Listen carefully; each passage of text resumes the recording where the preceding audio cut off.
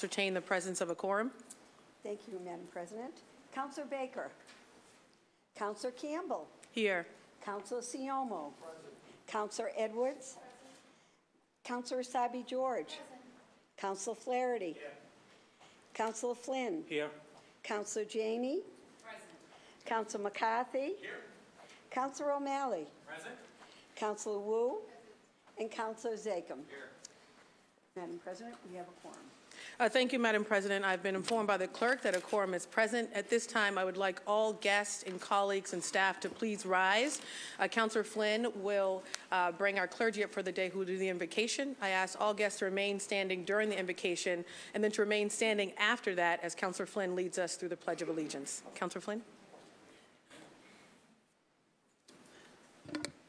Thank you, Madam President.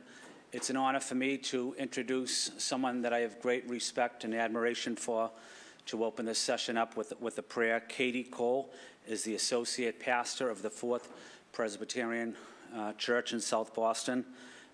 This church does incredible work in helping so many people, especially the poor, our immigrant community, fighting for social and economic justice, being there for our homeless. I had the opportunity to be there recently for Thanksgiving with Councilor Flaherty as well, and I know Mayor Walsh is also a great friend of the church. But at this time, I would like to ask Associate Pastor Katie Cole to open this session up with a prayer. Good morning, everybody, or I suppose afternoon. Congratulations, you all get to do very exciting work in the world, and so please join me in prayer. God of grace, we pray today for the children of our city, that here they may thrive and grow into kind, creative, and courageous people full of your wisdom. God, we know that at our best we fall short, and at our worst we utterly fail in providing for all of our children so that they may thrive. And so in humility, we confess our shortcomings to you, God, and we pray today for the children of our city, for children who are hungry, for children who are not safe at home, in school, on our streets. We pray for children who face homelessness. We pray for children whose lives have been torn by gun violence, whose parents are away in prisons and in detention centers, whose families are ravaged by the diseases of addiction. All of these children we lift up to you, O God. And sometimes, in moments of your grace, we remember that though we consider ourselves leaders, counselors, commissioners, mayors, grown-ups, in your eyes, God, we are but children. And so we pray that you restore to us a childlike sense of wonder, curiosity, and creativity, that as we go about the work of serving our city, you restore to us our God-given imaginations to see new ways forward so that all children may thrive here. God, we meet you in the faces of our neighbors, and we know you by many names. I pray to you in the name of Jesus. Amen. Amen.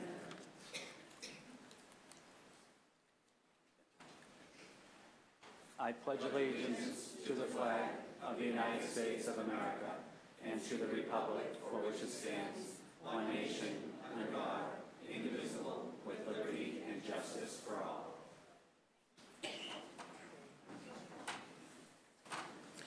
Thank you, Councilor Flynn, and thank you, Pastor Cole. Madam Clerk, at this time, I would like to call out of order docket 0129. Any objections to the chair calling out of order docket 0129? Hearing no objections, Madam Clerk, if you could read docket 0129 into the record. Thank you, Madam President.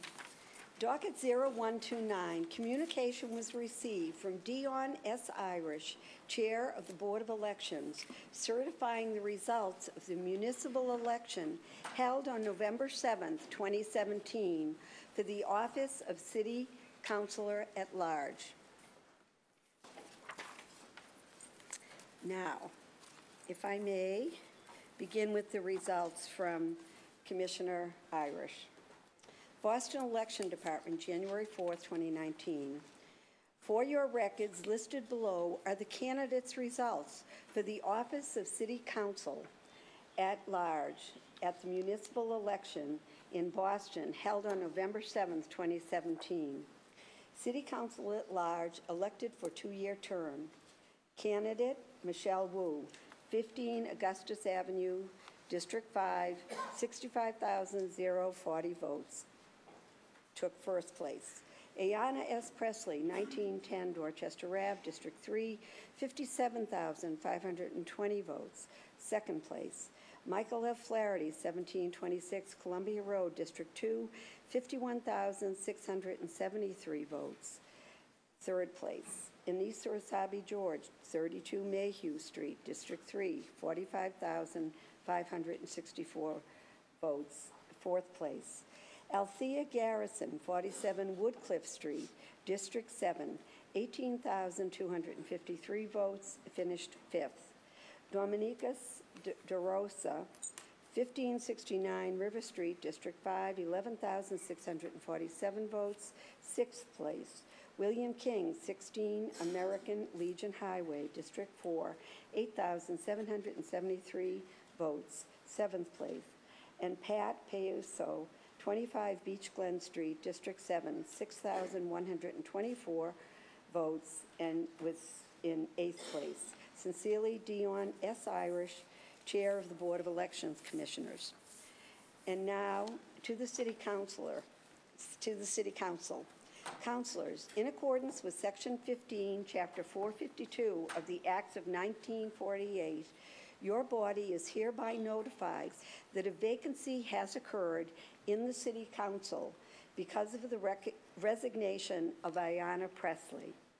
Also, for your information, please be advised that in accordance with said Section 15, the remaining members of the City Council within 15 days after this notification must choose as City Councilor for the remainder of Ms. Presley's term, whichever of the defeated candidates for the office of City Councilor at large at the last regular municipal election received the highest number of votes and is eligible and willing to serve. Records of the election department indicate such highest number of votes were received by Althea Garrison of 47 Woodcliff Street in Boston. Ms. Garrison has expressed her willingness to serve. Very truly yours, Maureen Feeney, City Clerk.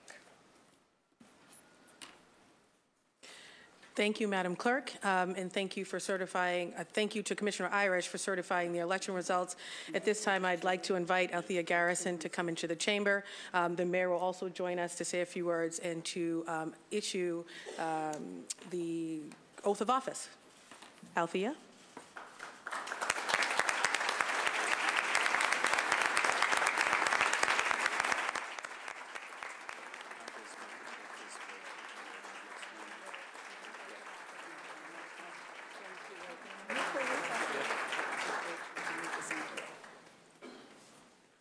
Thank you, Madam President, and through you to the members of the City Council. I want to wish everyone a very happy new year. To the guests and staff that are here today, I want to wish you a happy new year as well. To the Councilor-elect, I want to congratulate you on this election and congratulate you on today's exciting day swearing in.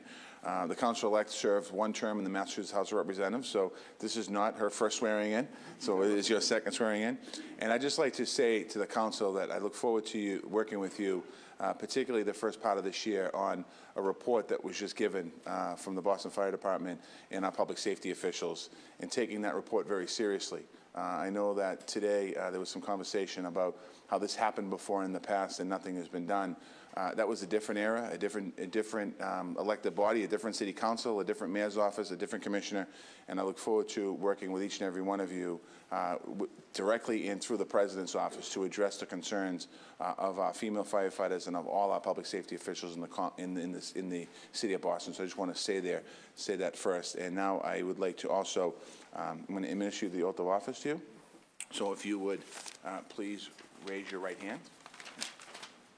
And then after the word I, state your name. I, Althea Garrison, do solemnly swear do solemnly swear that I will bear true faith and allegiance that I will bear true faith and allegiance to the Commonwealth to of the Massachusetts Commonwealth of Massachusetts and will support the Constitution and will support the Constitution thereof, thereof, so help me God. so help me God. After the word I, put your name. I I, Althea Garrison, do solemnly swear do solemnly swear that I will faithfully that I will faithfully and impartially and impartially discharge and perform discharge and perform all the duties incumbent on me all the duties incumbent on me as a member of the City Council as a member of the City Council of the City of Boston, of the City of Austin, according to the best of my abilities according to the best of my abilities and understanding, understanding, agreeably to the rules agreeable to the rules and regulations and regulations of the Constitution of the Constitution and the laws of the Commonwealth. and the laws of the Commonwealth. So help me God. So help me God. After I state your name. I, Althea Garrison, Do solemnly swear do solemnly swear that I will support the Constitution of the United States. that I will support the Constitution of the United States. So help me God. So help me God. Congratulations, Councilor. Oh, thank you. Congratulations. Sign the book. Now you sign the... Yes, and if you need more room, you sign right here. In case you're wondering, our new counselor, Councilor Garrison, is officially signing the book.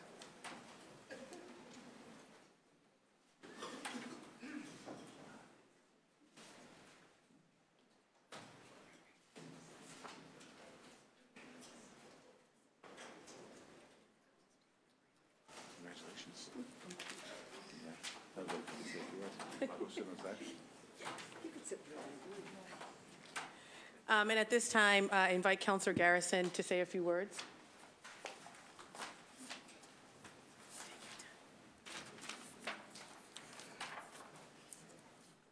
As the newest member of the Boston City Council at large, I would like to thank my friends and supporters who kept the faith in my candidacy and went out and voted in the municipal election of November 2017. Also, I would like to thank the voters of West Roxbury, Rosendale, Hyde Park, Roxbury, Dorchester, Mattapan, as well as voters of South Boston, Charlestown, the South End, North End, East Boston, and Austin Bright. I'm grateful for your vote during the municipal election of 2017. For those of you who are wondering whether I will be running for re-election, the answer is yes, I will be running for re-election this year.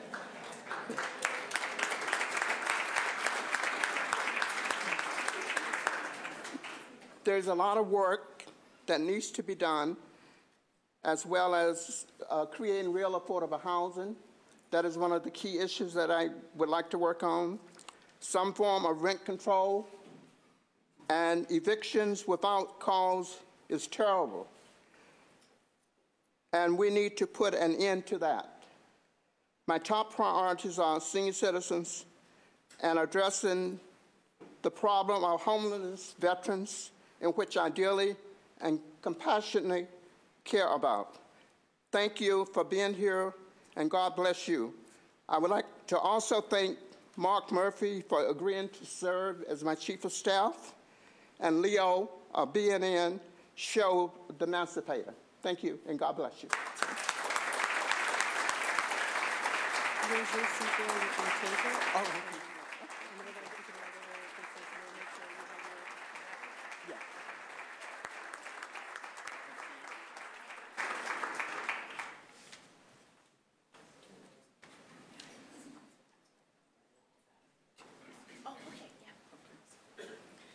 As Councilor Garrison takes her seat, I, on behalf of the entire City Council, of course, want to welcome Councilor Garrison to the Council. We've had many conversations, and I know she's ready to get to work, and each of us are ready to partner in the work with her. And like she said, we have a lot of work to do, and since the mayor mentioned it, not just with respect to the fire department, because there's much work to be done there, public safety agencies, you name it, the list is long, and of course, the Council is dedicated and ready to get to work. So of course, I want to thank Councilor Garrison again for running, having the courage to run, and for agreeing to serve. I also want to extend another Happy New Year to my councilors, all of you. Welcome back. Here we go. This is going to be a great year, and we look forward to working as a collective to move this city forward for all of our residents across the entire city of Boston. So thank you. At this time, I think Councilor McCarthy has a special presentation, and then after that presentation, we will get into the regular order of business. Councilor McCarthy? Do you have guests you want to invite up? Yeah, I'm going to invite Mayor Walsh. Oh, there you go. Happy New Year, everybody. Welcome to the Ionella Chamber. If I could have Jim Galluli and Maureen Murphy come on down. And I'd like to welcome Mayor Walsh back to the dais as well.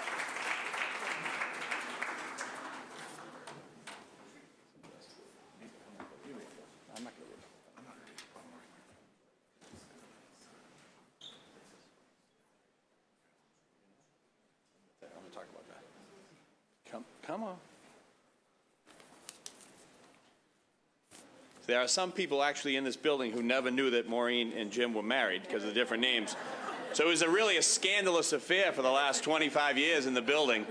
I just wanted to bring them up. I have 2 citations, certificate of official resolutions from the city of Boston.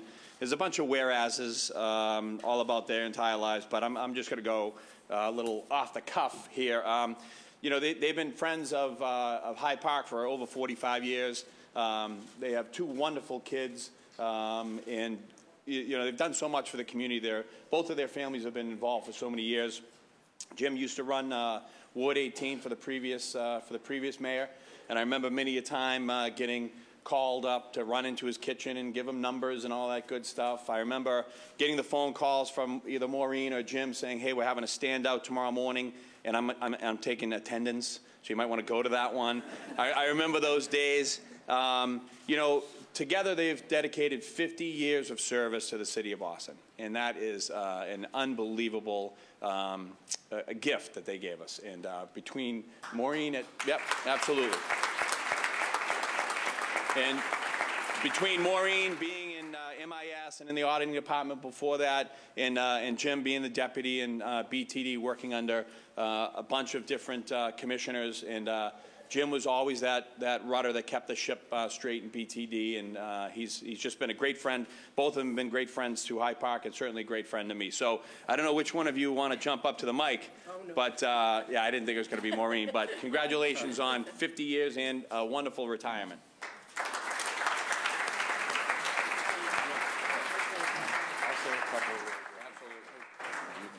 You can hold it. I think the both of us are going to leave with mixed emotions because we've gotten to meet so many nice people, both within the building, within city government, across the communities in the neighborhoods. It truly is one of the most advantageous positions a person could be in, is to be so close to the people that are being served by government when you're at the municipal government level. We've developed great friendships, but right now we want to rest, relax, travel a little bit more, and most importantly, take naps whenever we feel like it. Thank you very much to everybody in the room and those who couldn't make it. We greatly appreciate your friendship, and you'll probably see us around complaining at a neighborhood meeting.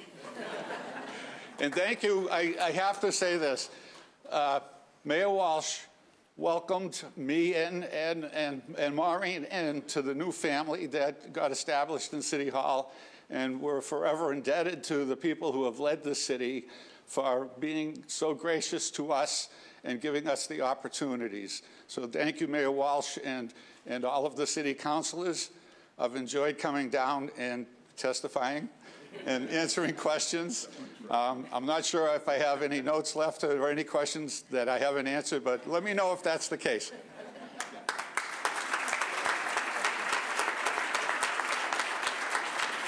So, you might as well just jump on it. While everyone is standing for both Jim and Maureen, I have a certificate of recognition for Maureen. Because Jim, I'm not done with him yet. There's still reports that I have not received, so until I get those reports, you're not getting a certificate. But I want to congratulate Maureen in 26 years of service to the city of Boston.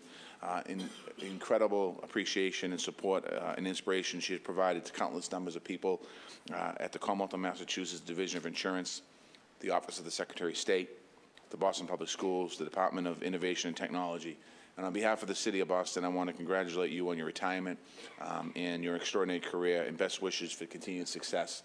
And I just want to take a minute for Jim. I got sworn in January of 2014. At that time, a lot of people left the administration to go on to do other things. I did not have a transportation commissioner. Didn't know who was going to go into transportation. Somebody had suggested Jim Galuli. I had a conversation with Jim, and he ran that department for a long time. And he ran that department with distinction, with honor, a true public servant. And I want to thank both Jim and Maureen for their service to the public. Oftentimes, public servants don't get the praise or the credit for what they do. They're the folks that work behind the scenes to make us as elected officials look good. They're the folks that make things run and make things move. So on behalf of all of the residents of the City of Boston, I'd like to thank both of you and congratulate both of you on your retirement.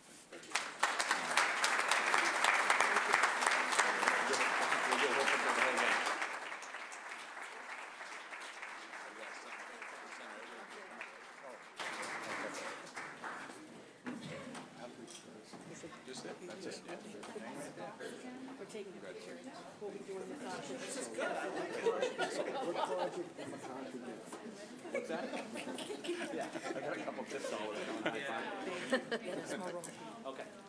Thank you very much. Appreciate it. Thank you. There he is.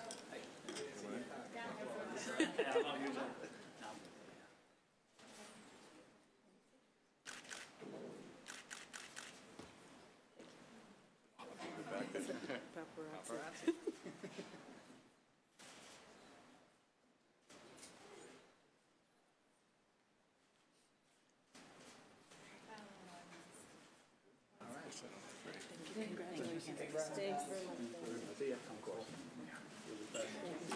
Oh, you're welcome. Where are you going first? Good. Yeah. Oh, my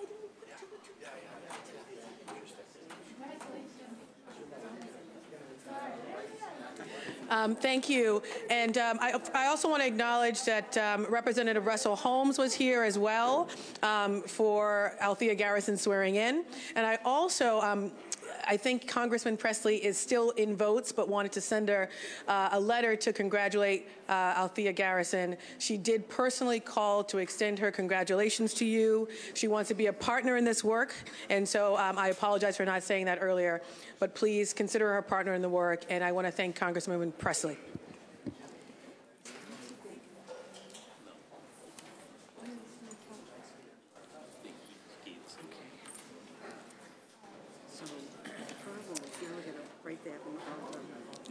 Okay, do I have everybody? Okay, Madam Clerk, you ready to move on to regular order of business? Can you fill it out? Thank you. Communication? Moving on to approval of the minutes. If there are no corrections to be made, the minutes of the last meeting will stand approved.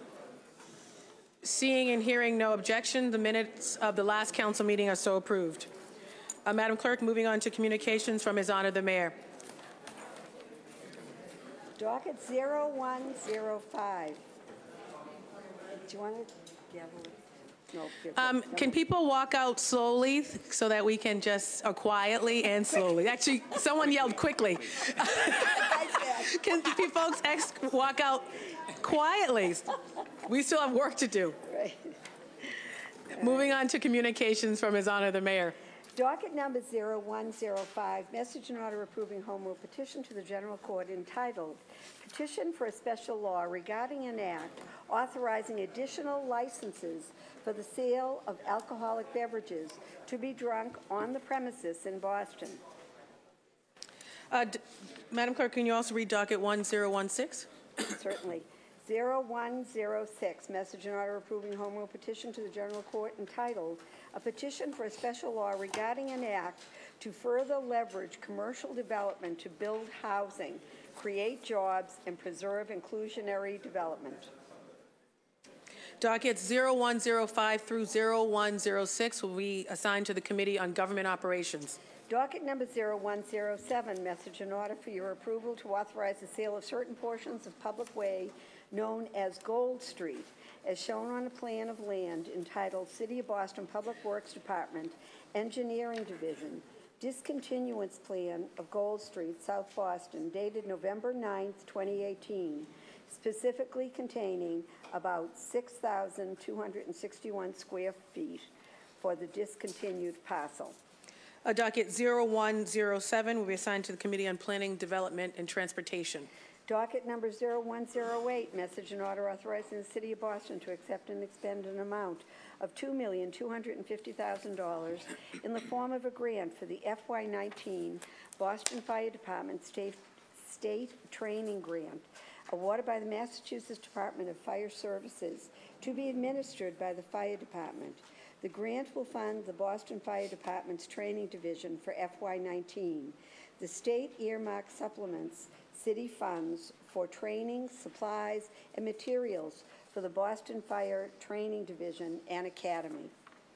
Docket 0108 will be assigned to the Committee on Public Safety and Criminal Justice. Docket number 0109, message and order authorizing the City of Boston to accept and expend an amount of $283,000 in the form of a grant for the Double Up Food Bucks program, awarded by the United States Department of Agriculture, passed through the Fair Food Network, to be administered by the Office of Food Access.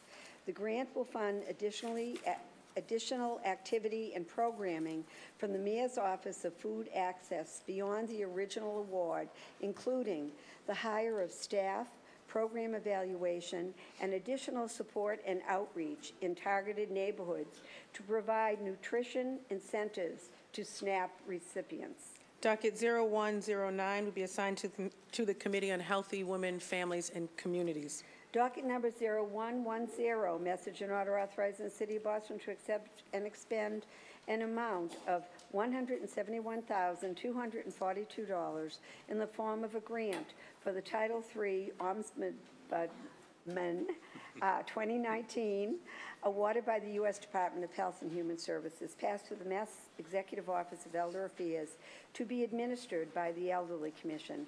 The grant will fund services and advocacy for seniors in nursing homes.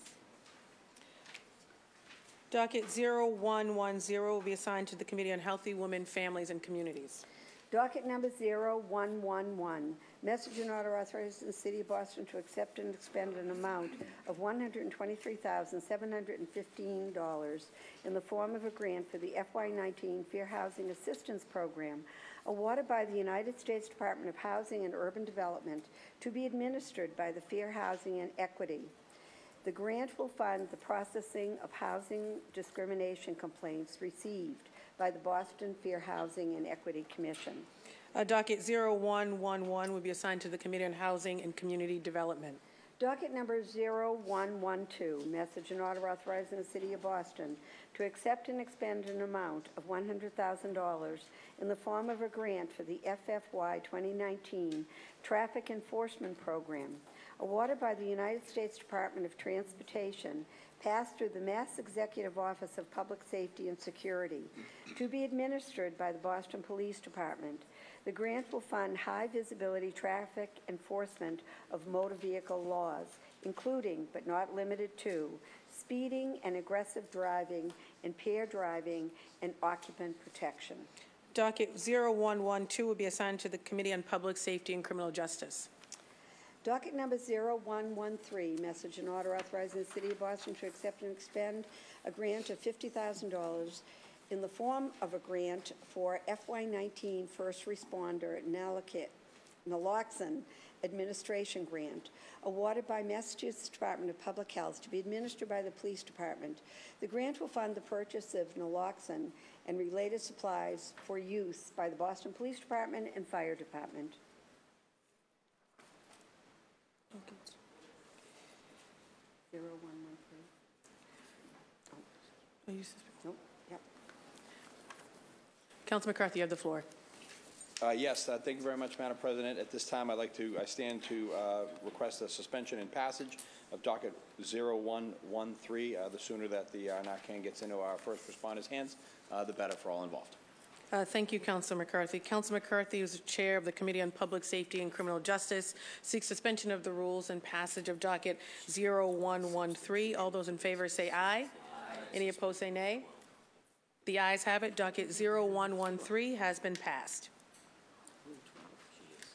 Docket number 0114, message and order authorizing the City of Boston to accept an amount of $35,200 in the form of a grant for the FY19 Fair Housing Assistance Travel Program, awarded by the United States Department of Housing and Urban Development to be administered by the Department of Fair Housing and Equity.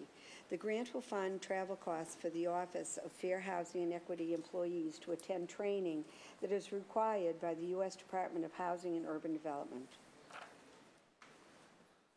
Councilor Edwards, are you speaking on docket 0114? Yeah, I think it's, I apologize. Yep. Madam President, this grant is basically to assure that we get the training that we need and are able to travel across the country to assure that the folks in our fair housing development, or in our fair housing department, are able to get to DC.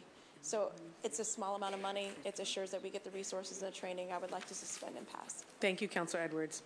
At this time, Councilor Edwards seeks suspension of the rules and passage of docket 0114.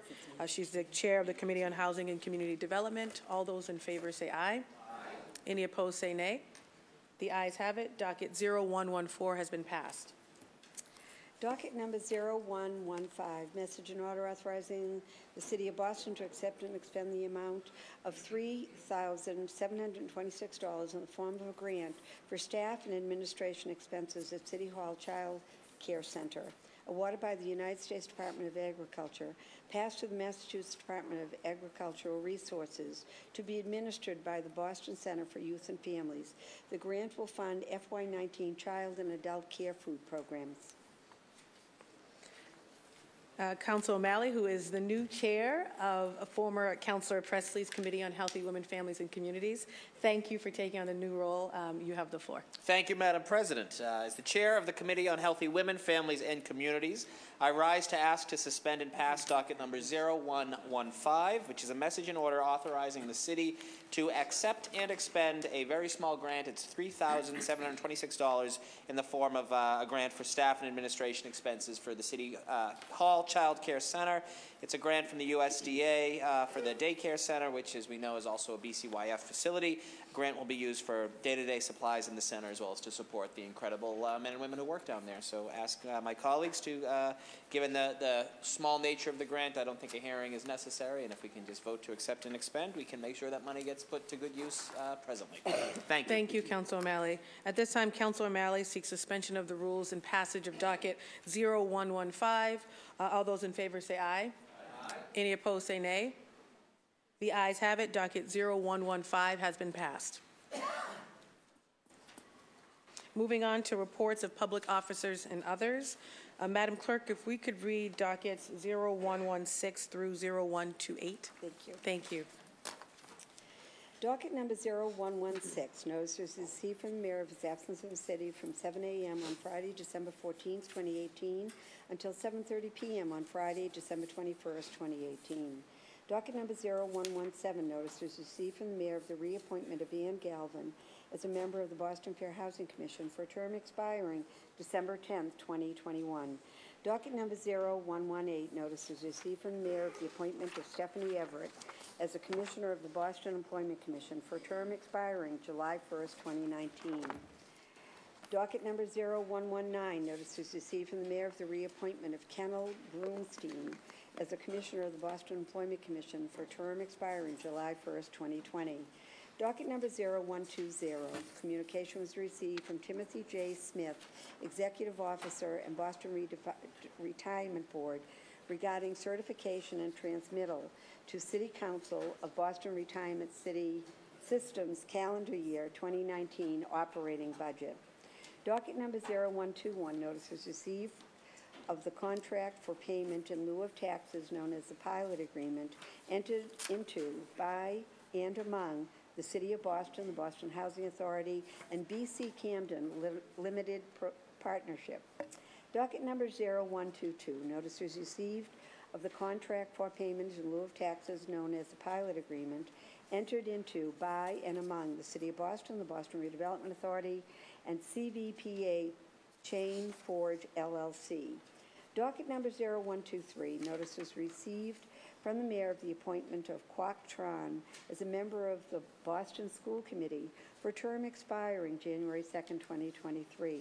Docket number 0124, notice was received from the mayor of the reappointment of Jerry Robinson as a member of the Boston School Committee for a term expiring January 2nd, 2023. Docket number 0125, communication was received from Brian P. Golden, Director of the Boston Planning and Development Agency, regarding proposed minor modifications to the Washington Park Urban Renewal Plan, project number Mass R-24, with respect to parcel H-1 and H-3. Docket number 0126, communication was received from the City Clerk of the filing of the Redevelopment Authority of the Third Amendment to the report and decision on the B'nai B'rith Senior Housing Chapter 121 project. Docket number 0127, communication was received from the City Clerk of the filing by the Boston Redevelopment Authority of the three amendment of the report and decision on the Roxbury Mount Pleasant Apartment Chapter 121A project. And docket number 0128, communication was received from the City Clerk of the filing by the Boston Redevelopment Authority of the 14th Amendment to the report and decision on the Dudley Neighbors, Inc., Chapter 121 project. Thank you, Madam Clerk. Dockets 0116 through 0128 will be placed on file. Moving on to motions, orders, and resolutions. Docket number 0130, Councilors Zakem and Janey offer the following home rule petition for a special law regarding an act authorizing the City of Boston to offer early voting in municipal elections. Councilor Zakem, you have the floor. Thank you, Madam President. I'd move to suspend Rule 12 and would like to add you, Madam President, as a co-sponsor if the body is agreeable to that. Any objections? No.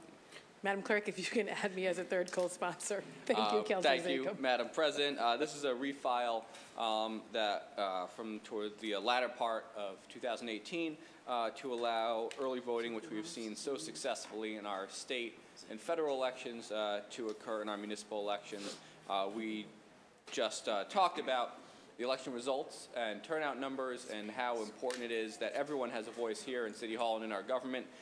This bill came about through a partnership with Cambridge City Councilors, the mayor and vice mayor over there, who were able to approve this home rule petition and send it up to the State House at the end of last year, where I know some of their representatives are working on this. I've spoken to members of the Boston delegation at the State House who are ready to work with us in getting this passed and making sure that with working with the Elections Department, the administration, and this body, we can get this in place for upcoming elections. So look forward to having a hearing, really nailing down the details of this. I want to thank Councilor Janey for her continued support on these important issues of access, civil rights, and voting rights, and look forward to getting this done this term. Thank you.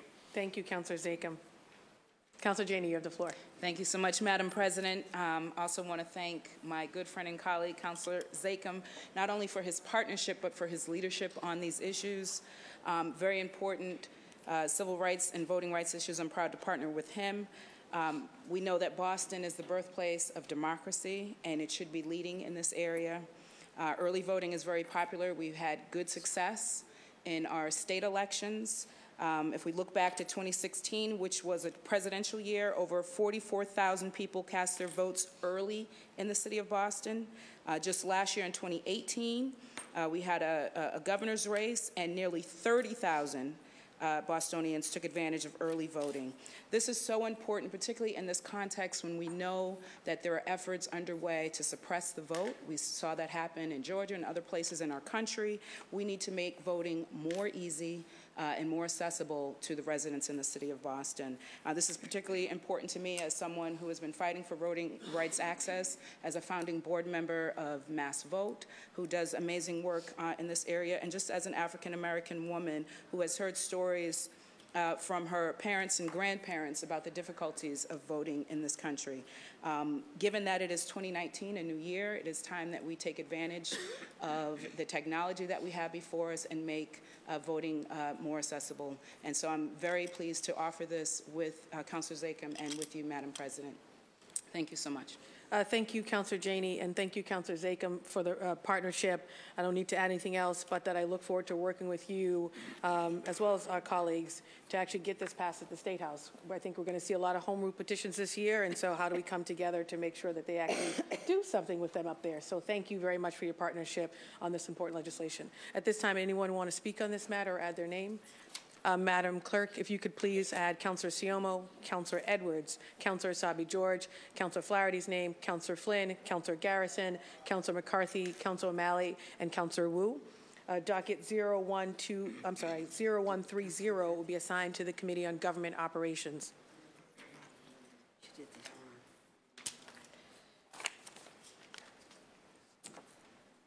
Docket number Docket number 0131, Councilor Zakhem offered the following order for hearing regarding the use of public ways. Councilor Zakhem, you have the floor. Thank you, Madam President. While the last matter I spoke on is one of general importance to the city of Boston, I would argue to our country's democracy at large, this hearing order is a distinctly neighborhood-focused issue. It's about the use, and in my view and many of my neighbors' view, overuse of our public ways, streets in the downtown neighborhoods for parades, road races, 5Ks, 10Ks, half marathons, national realtors races, national whatever organization happens to be in town races, often on the weekends, often in the middle of the day, that I believe put an undue burden on folks in these neighborhoods, not only because many of these are not properly advertised, the way the marathon is. Everyone knows when the Boston Marathon is. Everyone's excited about it. People in the neighborhood are excited about the Walk for Hunger. Things that have a long tradition in our community we welcome and we want to continue working to enhance. However, there's been a proliferation over the last several years after a moratorium in the prior administration of granting of too many permits for these races without notice to residents, without really a view on the impact. I hear from folks who can't get their kids to piano lessons, who can't get themselves to doctor's appointments because roads are closed, and we need to do better on this. So I look forward to having a hearing with the Transportation Department, the Mayor's Office, the Police Department, and folks from these neighborhoods. It's particularly an issue in the Back Bay, but it extends to Beacon Hill, to Fenway, to many of our downtown neighborhoods to find a solution here, whether that's a legislative solution or whether that's a policy change we can work out with the administration is something that we will work on in this hearing. I look forward to having this hearing quickly before we get into the spring when more of these events are permitted. So thank you very much, Madam President. Thank you, Councilor Zakhem. Councilor Flaherty, you have the floor. Thank you, Madam President. Please have my name. A very similar situation happened when the Esplanade had shut down. Councilor Flynn and I, our neighborhood is overrun with road races and 5Ks every single weekend. So just all the issues that our colleague, Councilor Zakhem, had expressed were the concerns that our community had talked about. So we had to sit down, obviously, with the city officials, but also state DCR folks as well to try to find an accommodating schedule that allows some of these races to continue. And they're for very important and charitable causes, but there is a significant impact to the directly impacted community. So I feel for what the my district colleague is going through, and would love to add my name onto it and see if we could make some sense of it and have designated areas where we're having these events, but also give some neighborhoods a break. There are other neighborhoods that would obviously love to host events and have an infusion of some foot traffic and have their folks' hard-earned dollars spent in that neighborhood. But it just seems that it's always coming down to one or two neighborhoods that are really bearing the burden for every single event in the town. And I think that we need to find a more equitable way to disperse that, but also bring some relief to residents that are trying to raise their families and get to appointments and stuff like that. So look forward to an expedited hearing. Thank you, Madam President. Thank you, Councilor Flaherty. Madam Clerk, if you could add Councilor Flaherty's name, as well as Councilor Asabi George, Councilor Flynn, Councilor Edwards, Councilor Wu. At this time, docket 0131 will be assigned to the Committee on Planning, Development, and Transportation. Docket number 0132, Councilors Flynn and Edwards offer the following order for hearing to discuss the impact of partial federal government shutdown on Boston Veteran Services and challenges facing veterans and military families in the city of Boston. Councilor Flynn, you have the floor.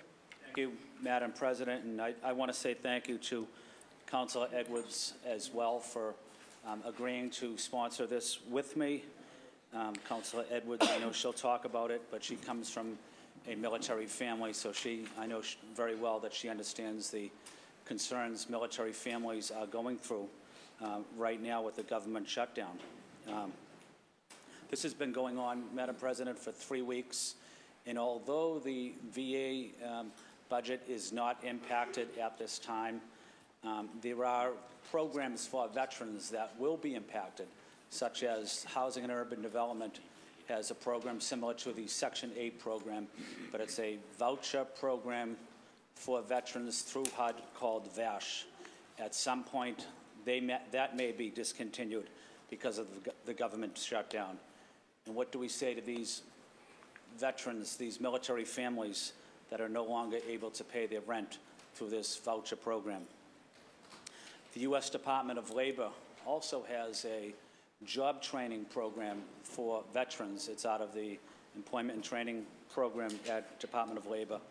And some of the job training programs for returning veterans will also be impacted. I had the opportunity to meet with Congressman Stephen Lynch over the weekend, along with Councilor Flaherty, and we talked about some of the concerns we have about the federal government shutdown and how it impacts veterans, how it impacts military families. And I also had the opportunity to talk to a representative from Senator Warren's office recently as well.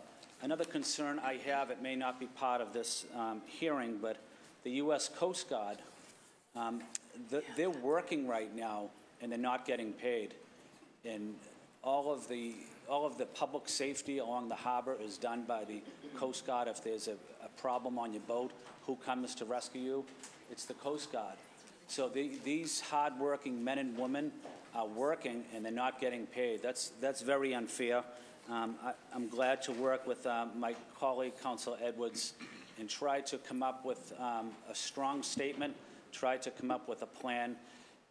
The state administers a program called Chapter 115 Benefits, and it's administered by the state, but funds go to the city, and it's geared towards low-income veterans. Maybe at some point we could consider having a waiver for some of these veterans that are over the federal guidelines in terms of income, giving them an opportunity to get some of these Chapter 115 benefits so that they're able to pay their bills, whether it's electric bill, food for their kids, tuitions. But we ask a lot for our veterans, we ask a lot for our military families, and at the same time we have a federal government under the president that is shutting down the government, hurting so many people that really need government to survive. So I think it's an important issue for the City Council to focus on. Again, I'm glad to partner with my colleague, Councilor Edwards. Thank you, Madam President. Thank you, Councilor Flynn. Councilor Edwards, you have the floor. Thank you very much, Madam President. I do want to thank my colleague from South Boston, Councilor Flynn, for inviting me to be part of this conversation and helping to have what I think would be a robust hearing. I honestly, truly hope we don't have to have the hearing, as in the shutdown maybe will be over by the time we need to call for it. But inasmuch as we will have to have that, I think this conversation is important that we take that granular view at looking at how veterans are directly impacted. It's true, the overall budget right now hasn't been touched, but the fact of the matter is veterans need various services from all different areas and levels of government. And I think that we need to make sure that every single one of those services that they fought hard to earn and have is readily available to them. I also want to make sure that, my colleague touched on the fact that that there is a shutdown due to the presidential, due to our president, and I just find it ironic, actually, that the president is hurting people to hurt people. We have folks who are at the border. We have an immigration issue, and he's hurting Americans to hurt immigrants or people who are trying to come into the country. And I personally, I don't see the logic in it. I don't think anyone really here sees the logic in that. And I just want to make sure that we always take the view that no matter what craziness is happening in D.C., that here in Boston we're taking care of our veterans, we're taking care of our most vulnerable, and we're making sure our government is functioning in the most efficient, transparent, and equitable way possible. Thank you, Councilor Edwards. Anyone else looking to speak on this matter or add their name? Madam Clerk, if you could add Councilor Siomo, Councilor Asabi George, Councilor Janey, Councilor Flaherty, Councilor McCarthy, Councilor O'Malley, Councilor Wu, Councilor Zakem, as well as the chair. Docket 0132 will be assigned to the Committee on City, Neighborhood Services, and Veterans and Military Affairs. Docket number 0133, Councilor Flynn offered the following order for a hearing regarding the issues related to stray voltage in the City of Boston. Councilor Flynn, you have the floor. Thank you, Madam President. This is a refile. I will be brief and try to highlight some of the main points. Last year, there was a dog that was electrocuted through stray voltage. It's happened several times over the last 10 years. We had the opportunity to talk to the Chief of Streets, Osgood, the Department of Public Works, Eversource, the city's animal control, and Massachusetts Society Prevention of Cruelty to Animals. I know some of my colleagues were at the hearing as well. From my discussion last year with officials from Department of Public Works, it is my understanding that the City of Boston contains older electric cabinets, and during the winter months, as we will see soon with the snow on the ground and the proximity of infrastructure can become saturated and mixed with salt used to help clear the city's roads and sidewalks. When that happens, this combination will allow the ground and the salts, it can corrode wiring and grounding lugs to present conditions where tragic events like this can occur. I think the City of Boston is doing good work on this issue. Certainly we can do more, including public service announcements, but it is my goal, Madam President, to reconvene another working session with the appropriate people in city departments and come up with another plan, come up with another public service announcement moving forward, how we can limit the opportunity for dogs to be electrocuted. I know I have a dog, and I'd be devastated. My wife and 2 children would be devastated if something ever happened to our dog. I know how most dog owners feel. So I think it's an important issue. It's something I'm going to focus on. And I just want to say thank you to my colleagues for your support last year on this issue. Thank you, Madam President. Thank you, Councilor Flynn. Anyone else looking to speak on this matter or add their name? Madam Clerk, if you could add Councilor Siomo, Councilor Edwards, Councilor Flaherty, Councilor Janey, Councilor McCarthy, Councilor Asabi George, Councilor O'Malley, Councilor Wu, Councilor Zakem, as well as the chair.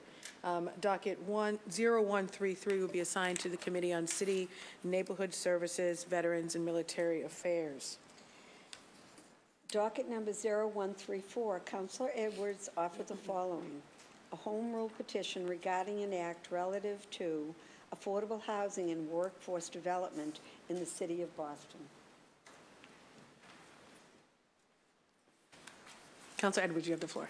Thank you, Madam President. This is a home rule petition that seeks to update the city's linkage program. I'm actually very pleased to have found on a Monday that the mayor has already demonstrated some leadership in this as well and recognizes that this needs to be a priority for our community.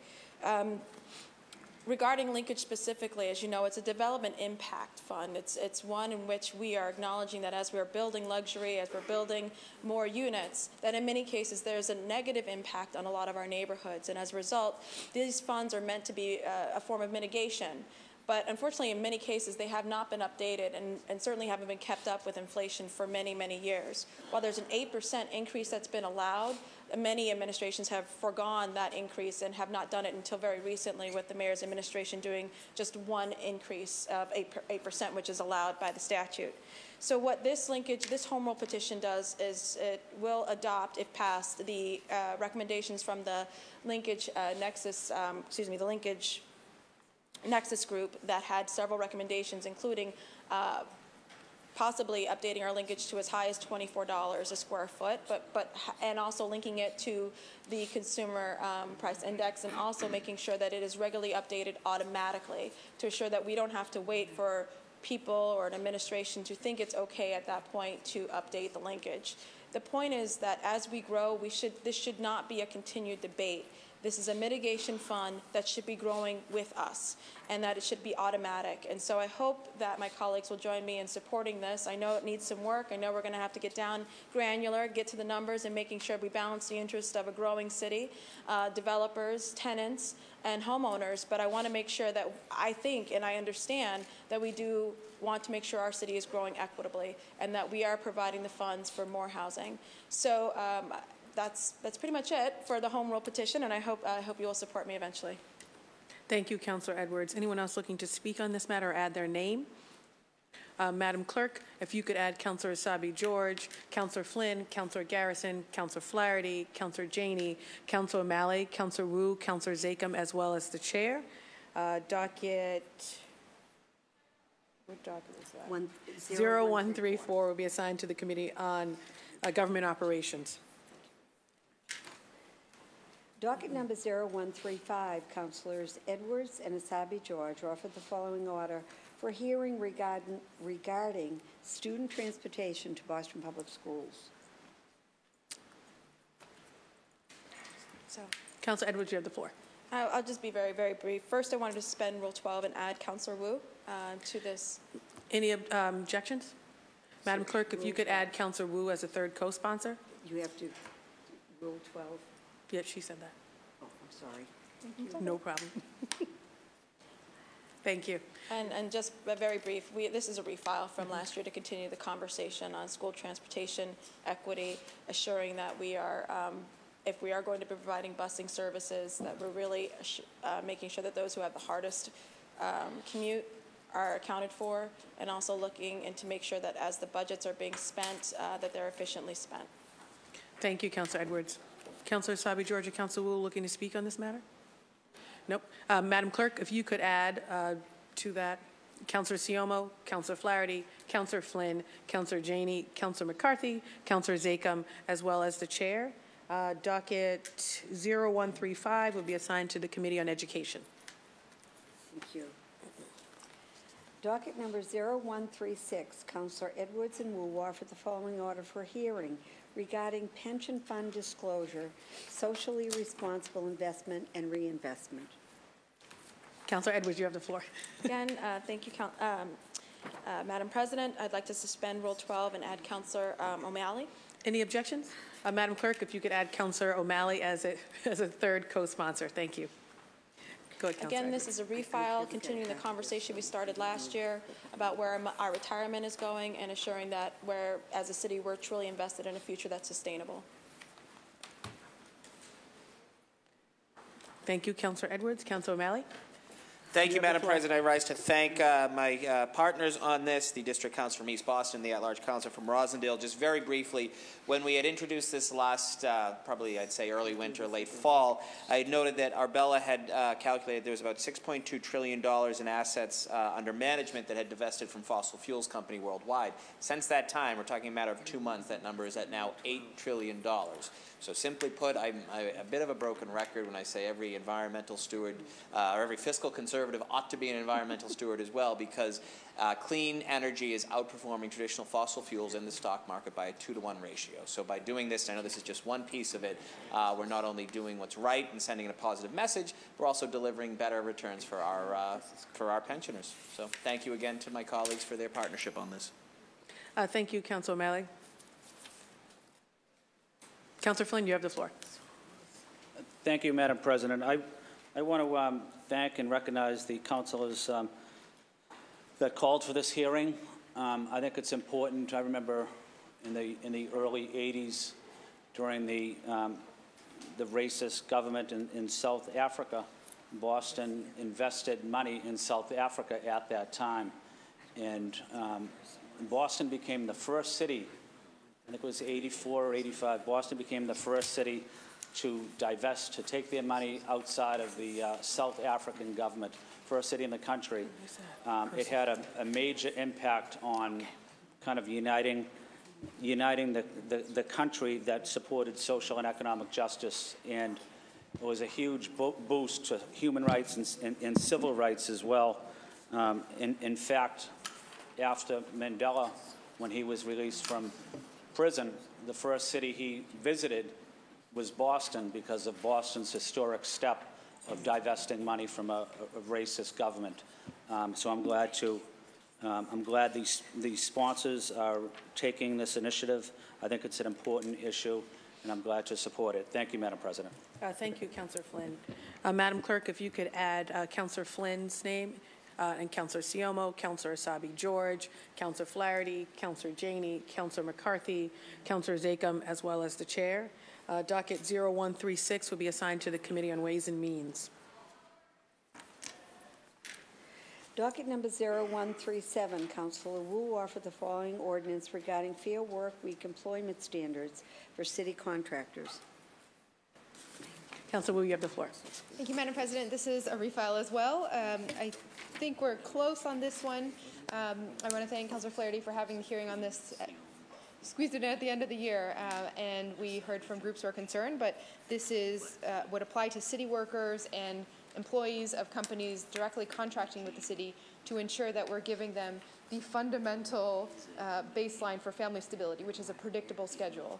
Certainly there are ways in this ordinance that allow for last-minute changes and many of the concerns that we heard at the hearing, but this is about making sure that taxpayer dollars are getting as much value as we can, so not just hiring the employee, not just getting the service, but making sure that we are providing for good jobs, fair wages, and this level of security, which is a big problem in our economy with more and more hourly wage workers, more part-time workers trying to balance everything. So hoping to seek a vote on this early in the year, and we might have I'll defer to the chair on more working sessions, et cetera, but eager to get going on this one. Thank you. Thank you, Councilor Wu. Anyone else looking to speak on this matter or add their name? Madam Clerk, if you could add Councilor Edwards, Councilor Asabi George, Councilor Flynn, Councilor Janey. Docket 0137 will be assigned to the Committee on Government Operations.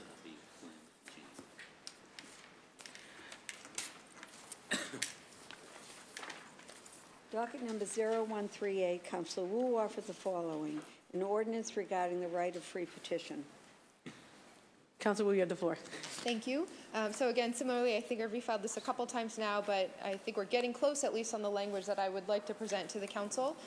Just wanted to highlight that in this version of the ordinance, again, the broad idea is that residents should have a way to directly shape the city council agenda and bring ideas before us through a petitioning process that several cities in Massachusetts already offer, with the council guaranteeing a hearing on a topic that a certain number of residents have asked for within a certain period of time. There were, I think most of the concerns were about the elections department's ability to keep up with certifying signatures, particularly during election season when there's a lot going on. The language now, instead of taking recommendations from some colleagues, instead of breaking it up and saying there's a priority filing period or this and that, we just add language that when the election department is certifying for an election, there's a period of time in which this would not apply. So if there's a special election, for example, or something else that comes up, this ordinance would always be in line with their ability to participate. Thank you. Thank you, Councilor Wu. At this time, anyone looking to speak on this matter, add their name? Madam Clerk, if you could add Councilor Edwards, Councilor Asabi George. Docket 0138 will be assigned to the Committee on Government Operations. Docket 0139, Councilor Wu offered the following: an ordinance regarding good food purchasing standards in the city of Boston. Councilor Wu, you have the floor. Thank you. Sorry, almost done. This one is, again, thanks to Councilor Flaherty. We had the initial hearing, and it was a great conversation with a big coalition about how we can squeeze value out of taxpayer dollars by looking at the whole food supply chain and attaching some language to our food procurement process that would ensure some recognition and preference for locally produced food, for animal welfare, for workers' rights, and the districts and the places that this is already happening across the state have reported that the financial, and I'm sensing Councilor CMO here, that the financial,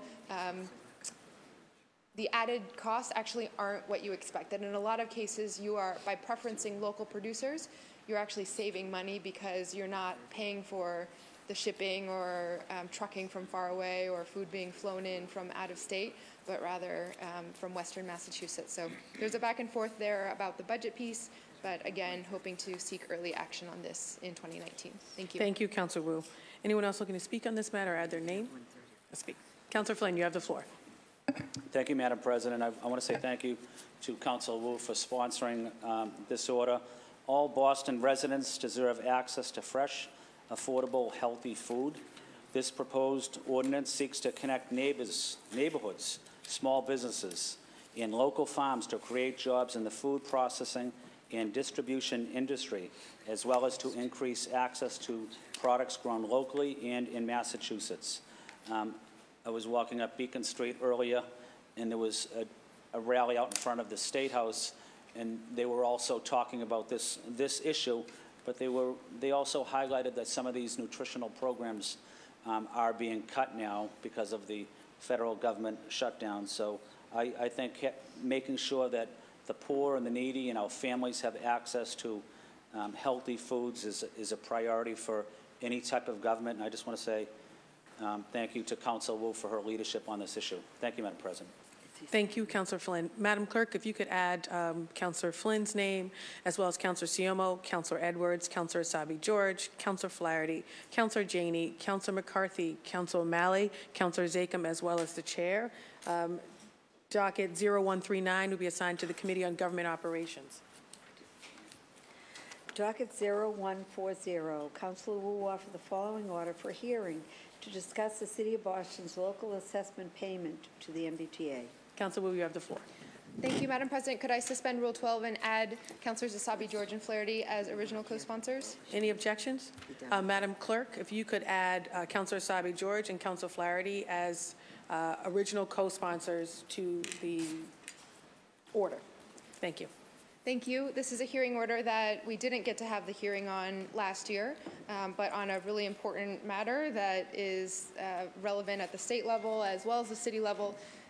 Boston pays an annual assessment to the MBTA every year.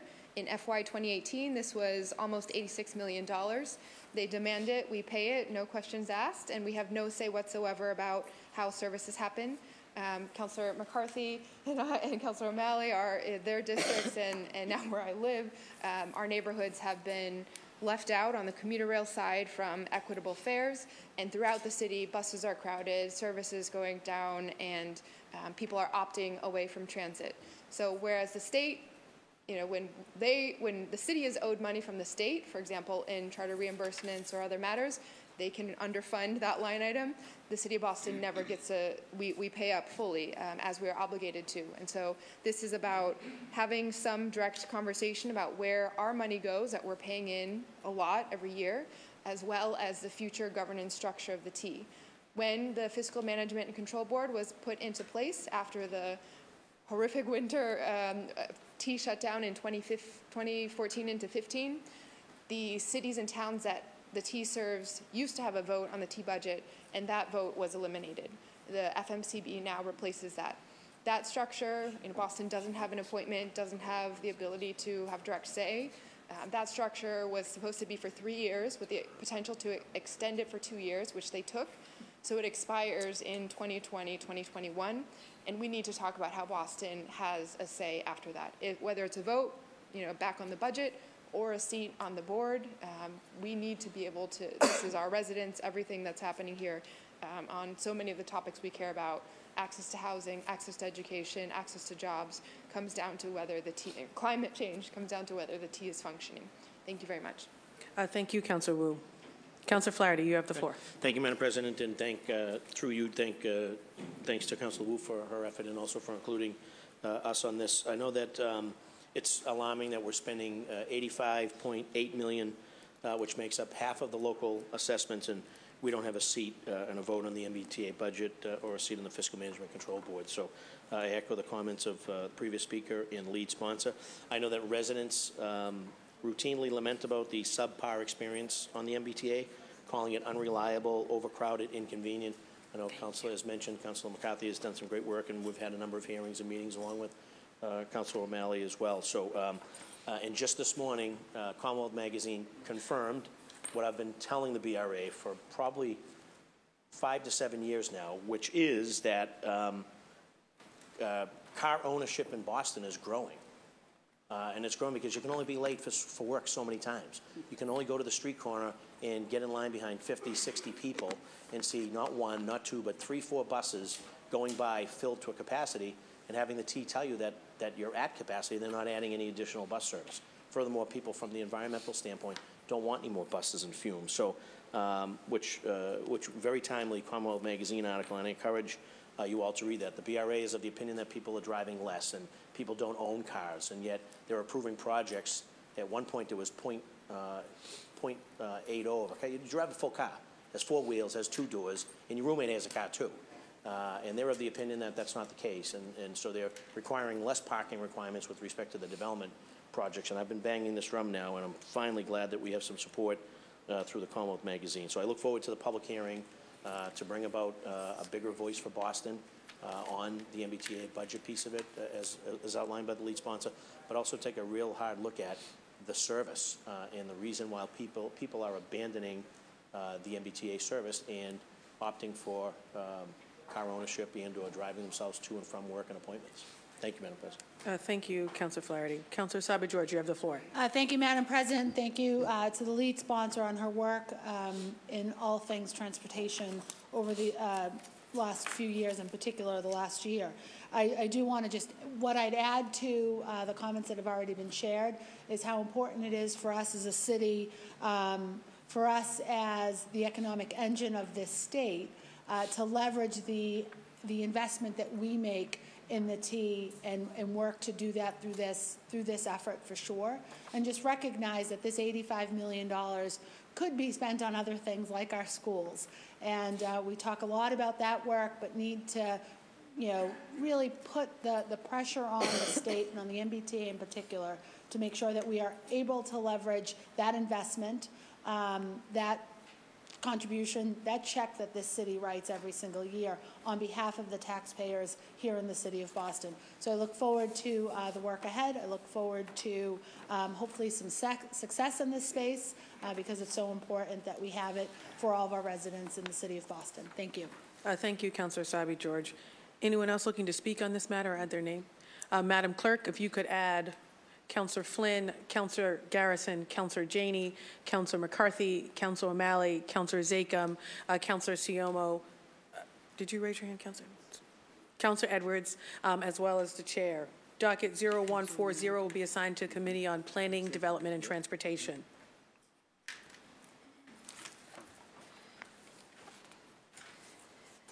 Docket number 0141, Councilor Sabi-George offers the following order for hearing regarding Build BPS.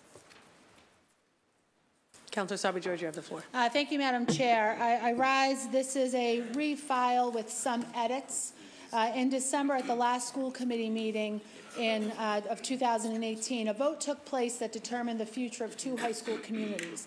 The West Roxbury Education Complex, home to West Roxbury Academy and Urban Science Academy. They will be closing at the end of this school year. All but one of our school committee members voted in favor of this effort.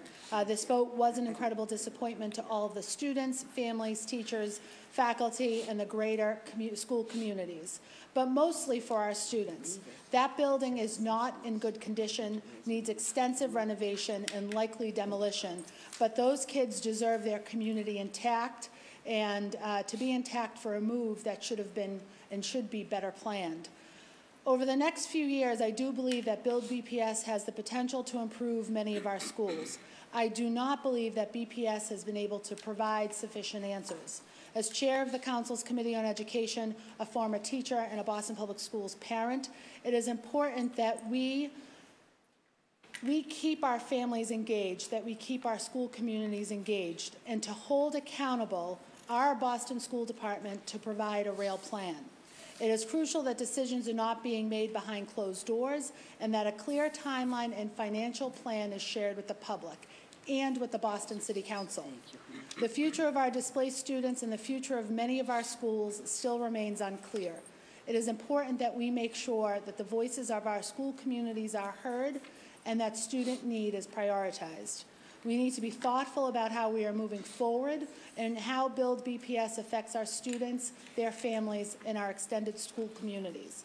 I look forward to having an expedited hearing to analyze the Build BPS plan as it stands today. Our students, our schools deserve answers. Thank you. Thank you, Councilor Asabi-George. Councilor Edwards, you have the floor. Very briefly, and I do appreciate my colleagues' leadership in this conversation. I think it's worth noting, though, however, with Build BPS, however this conversation goes, that I have found, at least for my district, a wanting amount of transparency and really understanding and deep analysis. The fact of the matter is we have a 10-year plan that starts off with them telling my district that essentially we're overfunded and we're good to go, and that they're not really going to be investing much more in Charlestown, especially because of the investment that the city has committed to other parts of my district. While we are getting some schools in East Boston, the fact is there is nothing in this plan or indicated in the leadership or the voices of the leaders of this plan, ironically, without a superintendent, or I think without a chief of education, so maybe that's why we lack that leadership, is in my district specifically, we are going to be doubling the size of the largest housing development in New England. And to tell me from the very beginning that you see no need to invest further in Charlestown especially is frustrating, especially because that development is going to take about 10 to 12 years, and this entire plan will as well. So you have a plan starting off with an understanding that is completely mismatched with what my community is going to look like. The same goes for East Boston. We do hope that there will be another high school there, but the fact of the matter is we are developing close to 10,000 housing units.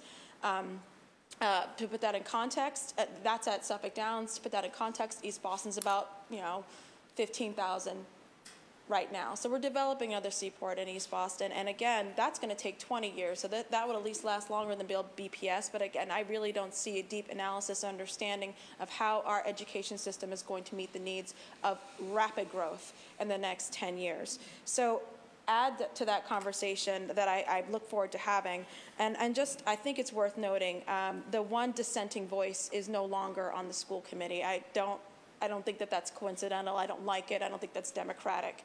And so a conversation, again, my colleague has already kicked off, Councilor Asabi-George, thank you for your leadership in talking about whether we need to have an elected school committee or not. People shouldn't be punished for having a voice or a backbone. Thank you, Councilor Edwards. Madam Clerk, if you could add Councilor Edwards' name.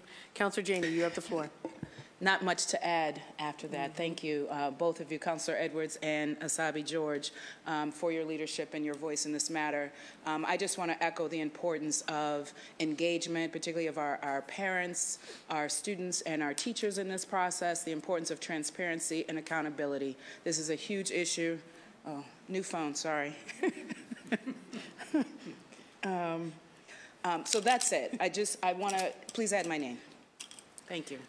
Thank you, Councilor Janey. Madam Clerk, if you could add Councilor Janey's name. Anyone else looking to speak on this matter? I quickly want to add, Councilor Edwards, I think you said it great. More transparency and accountability is key. I knew Jerry very well, and I still know Jerry. I was quite disappointed at her exit. Not to knock the new, I'm sorry, Regina, I apologize, not to knock the new school committee member, but Regina, I think that could have been handled quite differently, and wanted to say that publicly too, so thank you. At this time, Madam Clerk, if we could also add Councilor O'Malley, Councilor Wu, Councilor McCarthy. I think we already got Councilor Janey correct. Yes, Councilor Flynn, Councilor Flaherty. I think we got Councilor Edwards, also Councilor Siomo. At this time, Councilor Zakhem as well. I apologize. Docket 0141 will be assigned to the Committee on Education. Docket number 0142, Councilor Campbell offered the following order for hearing to review the Boston Police Department's body-worn camera pilot program, final study and results, and the status of implementation. Council President Campbell. Thank you, Councilor Siomo. This is essentially a refile of a hearing order from last year. We tweaked the language just to add, not only would we like in this hearing to have a review and conversation about the final results of the study that Northeastern put out with respect to our body cameras pilot program, but we also want to have a conversation about the status of the implementation of the body camera program. This body fought for the pilot program to happen, including colleagues who are no longer here, who are dedicated to this, including Councilor Jackson, Councilor Yancey, and of course Congresswoman Presley. We got that pilot program for 6 months. We extended it for a year. We had this incredible study that came out of Northeastern pushing us to actually do it. This body put $2 million in the last budget for that to happen. But we do not and have not had an update on where we are with respect to implementation of the actual program. I know there are folks in the community who want to know what is going on, but they also want to have an opportunity to participate or add some thoughts to the policy that governs that pilot, that final implementation. And they also want to know what units, as we do a phased-in approach, will get the cameras first, second, and third. And obviously, most folks want the units that have the highest number of complaints to be considered for implementation in the first phase of the rollout of the body camera program. And so this is essentially a refile, but I hope that we can actually have this as soon as possible. Many, of course, gave our new commissioner time to get settled in and to adjust and to get his team set, which I think is set. And so I hope that we can do this in short order. Thank you, Councilor Siermo, and thank you to my colleagues as well. Thank you, Councilor Campbell. Would anybody like to add their name? Councilor Zakem, Councilor Wu, Councilor O'Malley, Councilor McCarthy, Councilor Janey, Councilor Flynn, Councilor Flaherty, Councilor Sabi George, Councilor Edwards, and the chair, and Councilor Garrison. Thank you. Docket 0142 is assigned to the Committee on Public Safety and Criminal Justice. Docket number 0143. Councilor Campbell offered the following order for hearing to discuss the possibility of creating a traffic enforcement unit within BPD and exploring the pros and cons of installing traffic enforcement cameras. President Campbell. Thank you, Councilor Siermo. Thank you, Councilor Siermo. This is a hearing order that came out of a discussion last year that we held in the district, in District 4, with residents from every part of my district, Dorchester, Mattapan, Jamaica Plain, and Rosendale. But these are issues, of course, that every neighborhood in the city of Boston shares, which is speeding cars, traffic congestion, fear of your life when either crossing the street, driving down the street, riding your bike, you name it. It's probably at the top of the list with respect to constituent cases that we get in our office. This body has done some really incredible things. One, pushing the administration to expand the budget for our slow streets, Vision Zero. Of course, pushing to change the speed limit, but we all know if you change the speed limit and you don't have any enforcement, that is useless. So at this meeting, many residents, and we had officers from C11 present, they have been engaging in this conversation for a really long time about what they can do. Many officers, frankly, feel a little bit frustrated because in addition to solving crimes and showing up with respect to public safety concerns, they also want to show up on traffic concerns. They want to do enforcement, but they don't think they have enough resources and maybe even human capital to do so as quickly as residents would like. And so out of this conversation, out of this meeting with BTD, Commissioner Fiandaca was there, Chief Osgood, Vision Zero, Slow Street, Charlotte was there. Many folks in administration who work tirelessly every single day were there to work in partnership. And one conclusion we came up with was creating possibly a unit within BPD that would explicitly focus on enforcement of traffic concerns. It was even suggested by some folks in the room that we maybe even uniform those folks who are doing this separately from those who are doing actual public safety or crime work. Give them separate uniforms, equip them with the tools they need to truly bring our enforcement to the level it should be. We know there was a recent article in the Globe citing Registry of Motor Vehicle Records that demonstrated that Boston is behind when it comes to enforcement, comparing us to other cities that are doing far better. And so this is an opportunity for us to have a hearing on creating this unit for this specific purpose. In addition to that, exploring the possibilities of having cameras. That has come up in the past, but there are pros and cons. There are many reports out there that say this could be a good thing this could be a bad thing. I want to give kudos to Councilor Wu, who has been pushing transportation, infrastructure, anything related to transportation for years, was also quoted in an article. But there are legitimate, and Councilor Flynn as well for your recent push, I apologize, on lowering the speed limit. But there are some concerns and that have come out from other communities about the cons of possibly using cameras, whether it's just more surveillance in certain communities and what that means, whether it's having a disproportionate impact on folks who truly don't have the ability to pay. So I think this is a great time in conjunction with this conversation on creating this new enforcement unit or expanding what already exists in BPD to also have a robust conversation on using cameras. And regardless of how we come out, if we say let's do it, then let's actually do it. So I look forward to the partnership of every single person on this body. I know that all of us deal with these concerns every single day. And it's not enough for us to say, we're going to be doing more, we're going to be doing more. People are dying. So this is urgent, and the time is now. And so I think we can accomplish something with respect to this in 2019 and look forward to having a conversation first with the administration before taking next steps. Thank you, Councilor Siomo. Thank you, Councilor Campbell. Councilor Edwards. To congratulate the maker, President Campbell, on your leadership on this conversation, and also acknowledge the leadership and conversations that have already happened when it comes to safety after the death of a child in your neighborhood, after folks have died recently, even riding bikes. This is a life and death issue, and I do appreciate your leadership on this. But it does come back to, with all the great ideas that we've had, either with slowing down the traffic or looking at charging for parking, it always comes down to the same thing, and that's enforcement. And so it is true that we need to look at how we're going to put our money where our mouth is when it comes to enforcement, not just good ideas. I do think that, especially in our neighborhood in East Boston, with the way the traffic has been going recently, we have found that there's really only been one thing that has worked, and that is having a police detail to keep us moving while we're in the middle of construction by the tunnel. The same is it's same for Sullivan Square in Charlestown. It is having a police officer or officers there to move the traffic while we're in the middle of planning. And I think that that should be possibly linked to some of our development money as well, to help fund this additional unit. As we're building and causing traffic, we need to then have more development dollars, more developer dollars go in to help to support these kinds of enforcement initiatives. I just personally think that at the end of the day, it is a matter of planning, it's a matter of making sure that we're enforcing, but more importantly, it's really taking this as serious as we should. If we don't, we will continue to have people literally dying on the streets of Boston for nothing except trying to go to work or walk or ride a bike. Thank you, Councilor Edwards. Councilor Flynn. Thank you, Councilor Siomo, and I want to say thank you to the Council President for her leadership on this issue, as well as Councilor Wu and Councilor Edwards.